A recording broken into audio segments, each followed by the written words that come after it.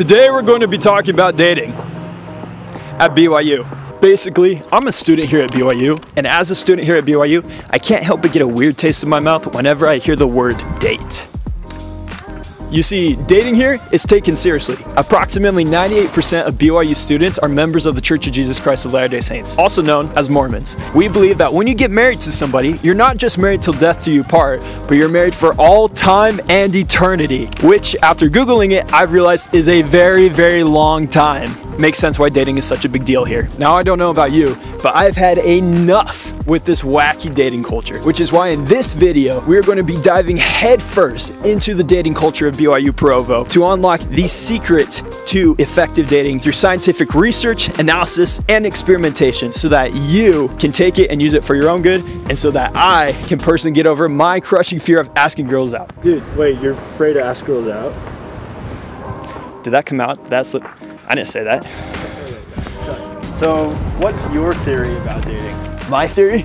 Well, you see, it's pretty simple actually. Everybody knows that the best kind of date is an expensive date. Like the more you spend, the more the girl will love you. It's just like common knowledge. At least that's what I learned from watching the Kardashians, and I mean, they've never steered me wrong before.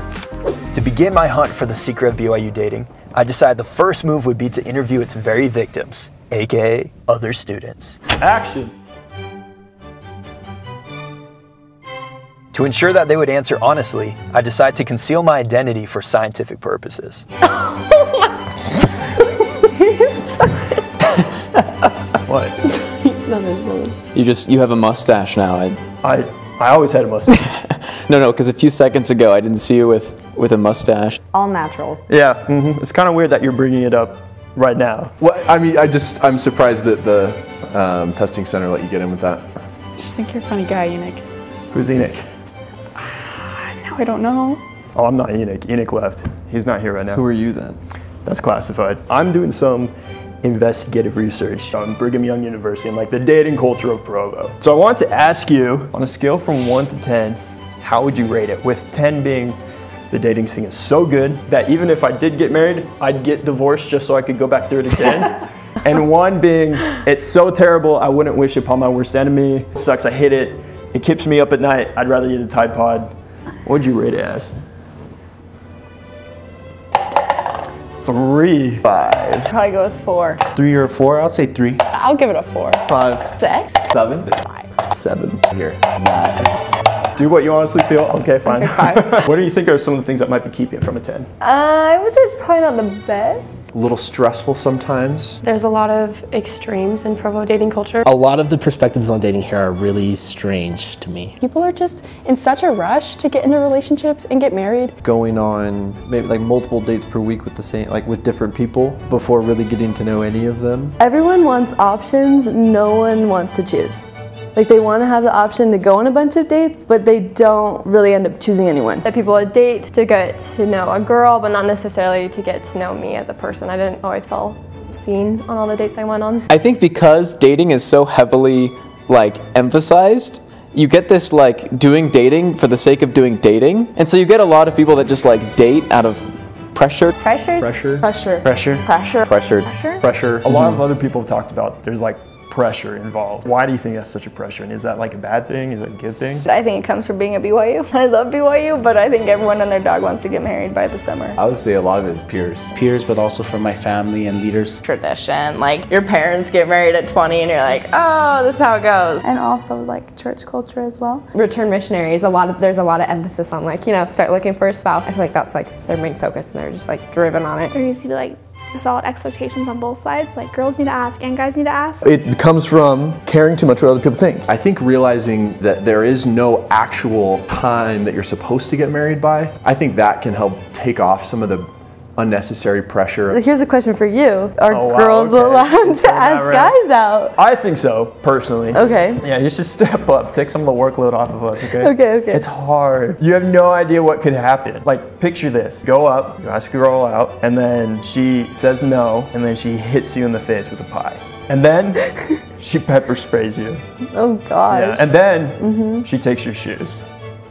What would you say is like the ideal first date? Something short and active. Okay. So not a 6-hour date. The thing that makes the date like a really good date is just getting to know the other person. The short and sweet dates where you actually like get to know each other. Being able to have like a nice conversation, getting to know them. Something like super chill that you can like talk a lot. Talking with them, personal connection. So it almost sounds like you're saying it's all just about the connection. Yeah, it's making a friend. Do you think there's a dollar amount that's associated with a good date? No. More money equals better date? No. No, More really? money stresses me out. Really? Yes. I don't think so, necessarily. No? No, I think it's just, you just gotta be fun. I think if they put effort into it, that goes to show a lot, but it doesn't have to be money. To an extent, I think it's more important the experience you have with that person. The currency that we should be worrying about has less to do with the monetary currency and more to do with the creative currency. So not a lot of money. No. Not even a little bit. And let's say in the Marriott Center, and they do the BYU devotional and everybody's there. Kevin Worthen himself got up and said, hey, we're going to have you give like your quick like 5-word sermon. Best piece of dating advice that all of you need to hear right now. And then he gave you the microphone.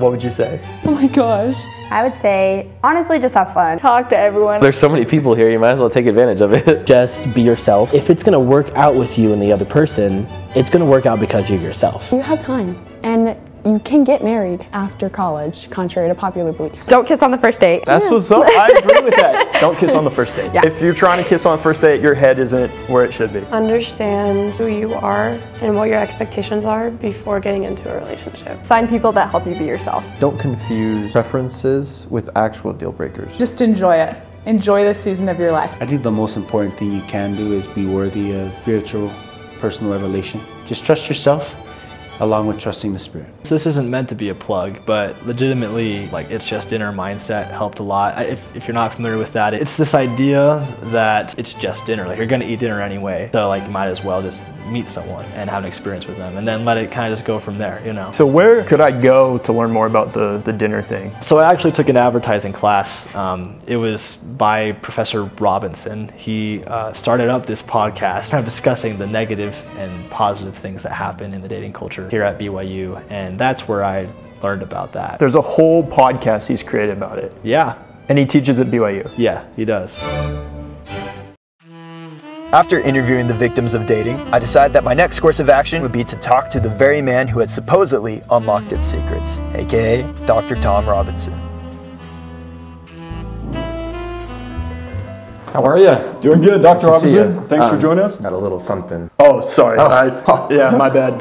I don't know what that was. I thought it was chocolate. Yeah, no, yeah. Well, thank you so much for joining us. You're today. welcome. Thanks for having me. We had some people point us in your direction, tell us that you might know a thing or two about dating and Provo. I know a little. Yeah, I know so much I do a podcast on it. The first question I want to ask you that we asked everybody else is on a scale from 1 to 10, where would you say the overall dating scene is? How would you rate it? Oh, wow.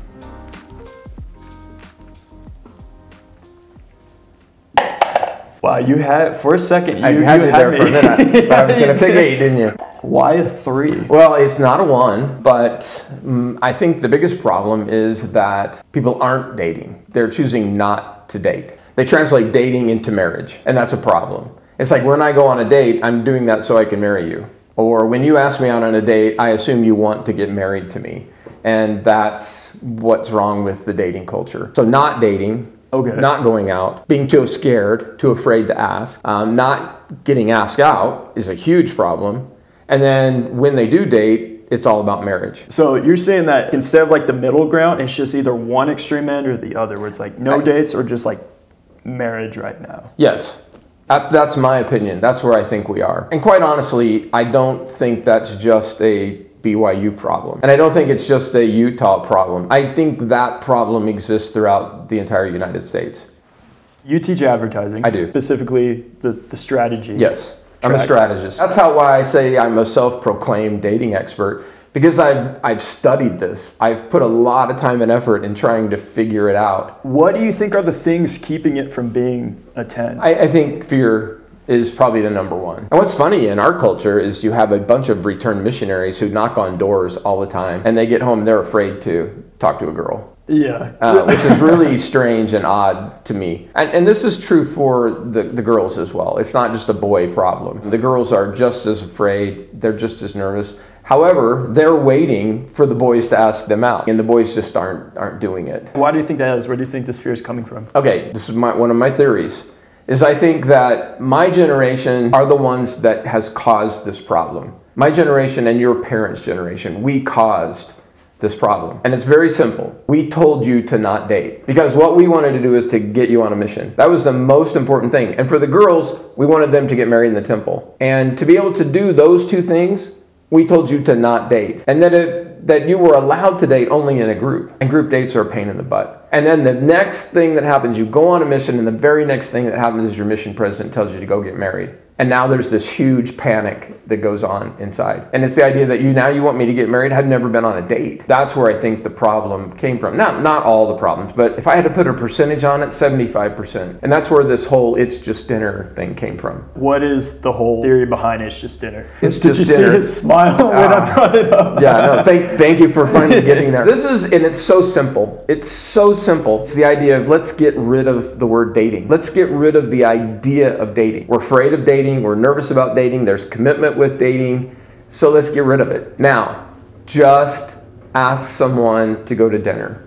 Now, it could be ice cream, or it can be hot chocolate, it can be anything. Just ask them to go to dinner, because the one thing we all have in common is that we eat. And it's so easy to share a meal and sit across from someone, to look into their eyes and talk. We talk about dinner a lot, but what it is the talking. That's what's important. Now what's happened is I'm doing something with you that we both like. We're talking, we're just getting to know each other, and all of a sudden now a lot of my anxiety is gone, a lot of the nervousness is gone. And here's the beauty of the whole thing about it's just dinner. It's not a date, it's just dinner. That means there's no expectation of a second date. There's no expectation of a relationship. There's no expectation of romance. All those expectations are gone. So you have your dinner, you say, hey, thanks, that was great. It was a great dinner. So nice to get to know you. I had so much fun talking to you. And then you go your separate ways. Now, here's the thing. If it's going well and you're talking, you're having a great time, then ask the person on a date, on a real date. Then, who knows what happens from there. Okay, just have fun. Dating is supposed to be about having fun. It's not supposed to be about marriage. It's supposed to be about having fun. Have fun talking and getting to know someone. And by the way, girls should ask boys out too. The boys are nervous, so girls don't sit home alone. Don't sit home and be depressed.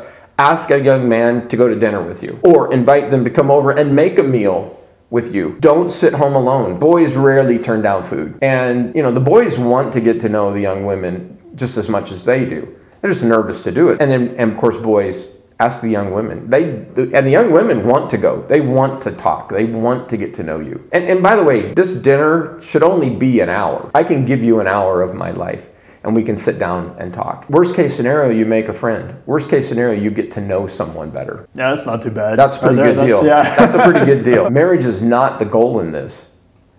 But the thing is that somehow magically it happens. I wouldn't go into it expecting that, but sometimes it works out that way. There's a quote I heard once that's all pain is caused by unmet expectations. So it sounds like what you're saying is like the way to remove the pain from dating is to just set the expectations like down there. Yeah, it relieves all those negative expectations that you have. On top of that, you're saying that the amount of money spent on the dinner also does not matter. Yeah, absolutely not. The young woman, for example, does not want you to spend a lot of money on her. She doesn't want to have to invest that much in you. She's okay with you spending $15. Do you ever get worried though that like people just start associating the word dinner with date? No, not really. It can be just a soda, it can be a hot chocolate, it can be an ice cream. So there's so many things that it can be that I don't know if I have to worry too much about dinner. What if the person asking someone out to go to dinner is just not, they just feel like they're not confident in their ability to hold a conversation? The thing about conversation is just like what you and I are doing, it takes practice. It's not easy.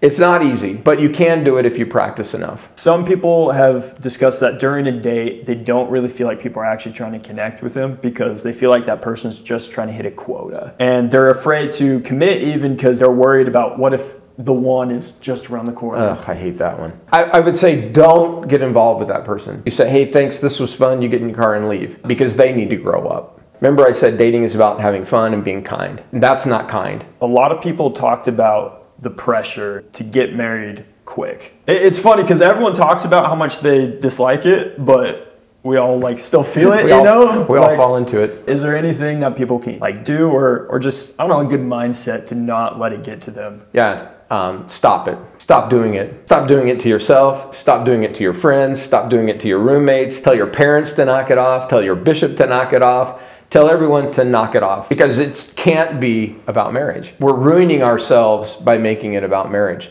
And what's happening is, it's not that we're ruining ourselves because we're getting married. We're ruining ourselves because a lot of people are hiding in their apartments and they're all alone. And then things like depression and getting on the computer happen. Or we get into the wrong marriage, or we get into a bad situation. Just stop it. Just stop doing it. Again, go have fun. And you know what? If you go out and you have fun, you have dinner and you talk, guess what? You start dating. And guess what happens then? Then you get engaged and then you get married. I don't know how it happens. It just does. Go out and have fun and get to know as many of our Heavenly Father's children as you can. Just have a good time talking to people and getting to know them. You should go listen to my podcast. And where can they find you again? Apple Podcasts, Spotify, Google Podcasts, SoundCloud. Any of those, we're on all of those. You just go to the It's Just Dinner podcast. And really, we just want people to have fun, to talk, to get to know each other. That's really all we want. Could it really be that simple? It sounds too good to be true, and too cheap. There is no way that a cheap, simple dinner date is better than an all-out expensive one. I mean, there's just no way. But the man does have a podcast, so he must know what he's talking about. Everyone with a voice on the internet always knows what they're talking about. There must be a way to experiment with this, a way to test it, a way to, I got it.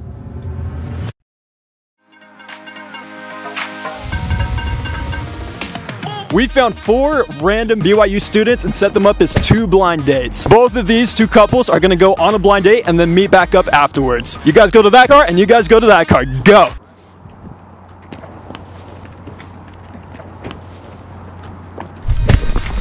Take that. All right, let's do this thing. How do you feel? Great. Look at all this gear we got going on. This is legit. All right. We just go. Let's do this thing. Now here's what they don't know. This couple over here is actually going to go on the most expensive BYU date ever, coming in at just over $1,000. Hey, sorry, this isn't actually your ride. Go and come out. Go and come on out. Yeah, sorry about that. Yeah, your actual ride is over there. Oh my goodness. Okay.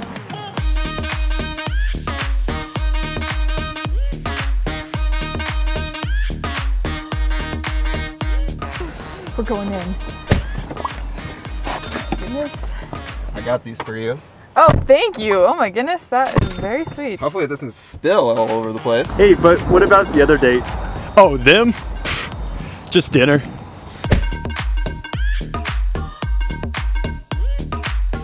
All right, so here's the catch. After both of these dates have finished, we're going to bring them back together, and we're gonna hook both of them up to an actual lie detector test. We're gonna finally, once and for all, see which is better. The big, expensive, fancy date, or it's just dinner.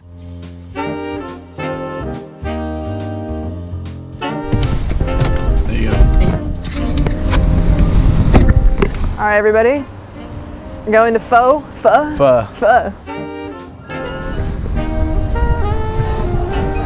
Hey, just 2, yeah. Awesome, thank you. Okay. Wait, what's flank? I don't even know. Okay. Honestly, I'm tripe. No, just different. While Benson and Macy were pulling up to their dinner, Josh and Sophie were just barely pulling up to their first activity of the night.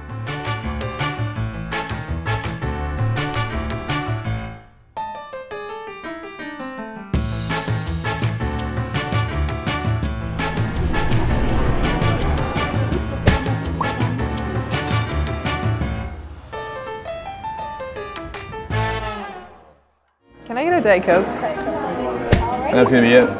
Yeah. Thank you. Awesome. Thanks so much. Where did you get your shirt from? Your sweater shirt? It's a shirt, sure. I got Mexico? it. No, I got it at a thrift store in Milan. No way. Why were you in Milan? So we went to France, Switzerland, and Italy. And while we were in Italy, we went to Milan. And France, Switzerland, and Italy? Where did you go ski in Switzerland? I'm going there this summer. We went and saw the Dolomites. The what? So it's really famous mountains that look like, you know the back of like a dinosaur? How there's like, there would be like a rock. There's like a bunch of these. Wait, what? Yeah, Like okay, I'm not explaining this well. the spiky like the things? spikes on the back, Yeah. but like big ones. Yeah. There's mountains that look like that. Let me see a picture.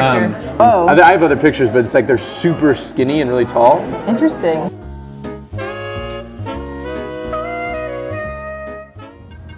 Now while they're going on their dates, I'm gonna take a quick second to tell you guys about today's sponsor, the Hive Collaborative.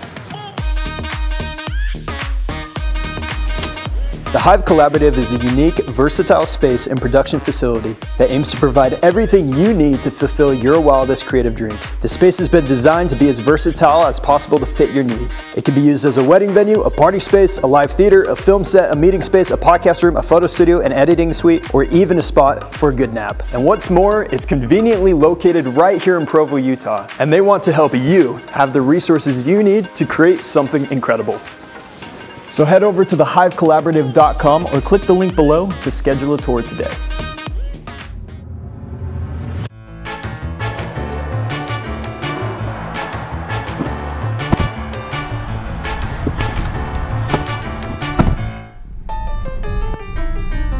What's your favorite thing to do like around Provo? Around Provo?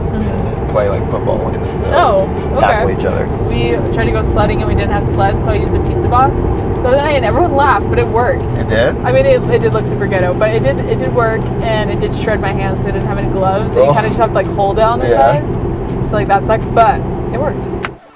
Before I forget, I also need to tell you guys that before this day even started, we took Sophie all the way up to Salt Lake to get her a $100 blow dry bar hair and makeup experience. And we also took Josh over to DC Tuxedos in Provo to get him a $200 black tie tuxedo rental. Okay, now on with the video. Let's see what happens. So wait, what's your hope with medical school? What do you want to do with that? I want to do something specific. Like I want to specialize. Yeah. But I don't want to do cosmetic. I really hope to like somehow incorporate promoting like body positivity in some sort of way in my career, because it's just like something I'm very passionate about. Like, why do we idolize these celebrities, and when everyone is just different and that's just genetics? Like, why do we care? Yeah. Another part of it. I don't know how I can describe it.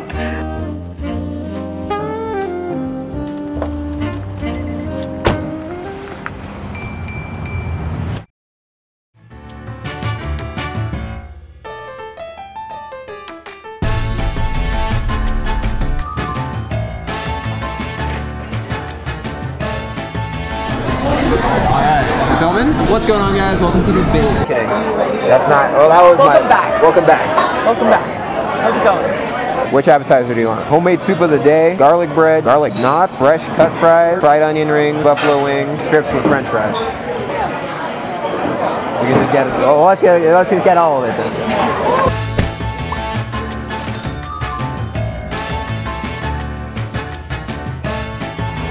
That was super good. I don't know where they went. They did.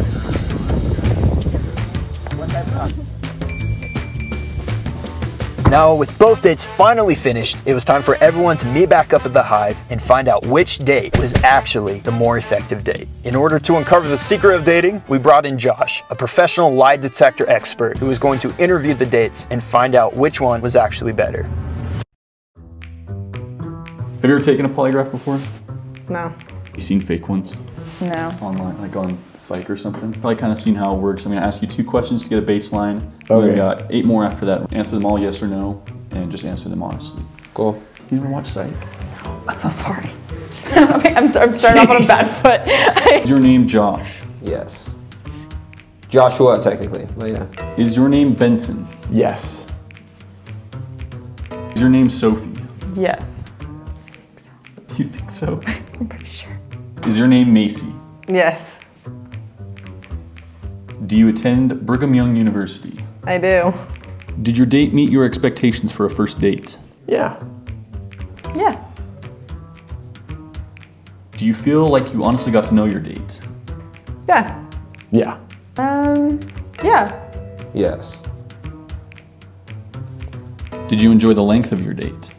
Yeah, I'd say so. Yes. Yes. It was definitely longer than usual.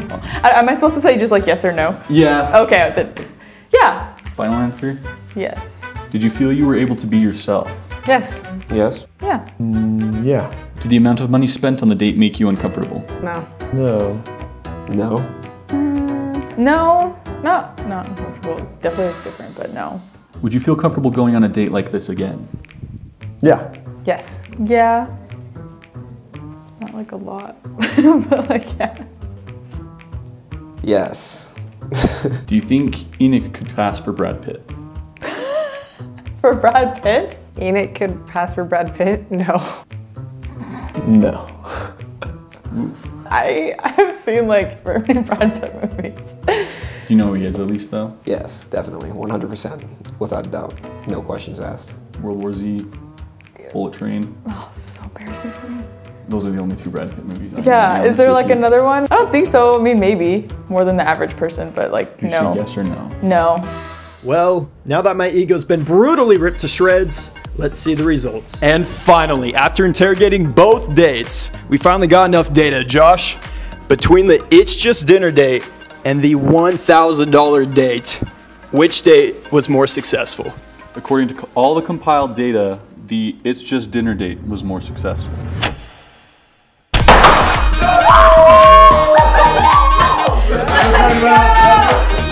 Well, you know what they say, you once think you're right, and then later you might find out you're wrong. You know what, that's stupid. Just cut to the next shot. Okay, so maybe that wasn't the most sound scientific experiment ever, but I think everyone got the point. A date doesn't have to be anything big or fancy or expensive. In fact, it doesn't even have to be a date. It could just be dinner. I think the thing that we all learned here is as long as we're just trying to be kind and have fun, then it doesn't matter. It's just easy and the right person will come along. Dude, that actually totally makes sense. You should just go ask that girl out over there. Like, honestly, her? Yeah. Right now? Yeah. I mean, yeah, right now. Yeah. Yeah, dude.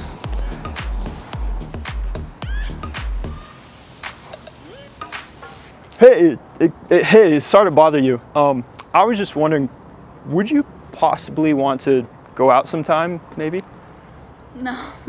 Oh, that's okay. I tried. Dude, what? Oh, you know, it's okay. It wasn't even that bad, all right? Oh my gosh! Oh my dude! Oh, dude, it's just water. It's just water. It's okay. Dude, are you okay?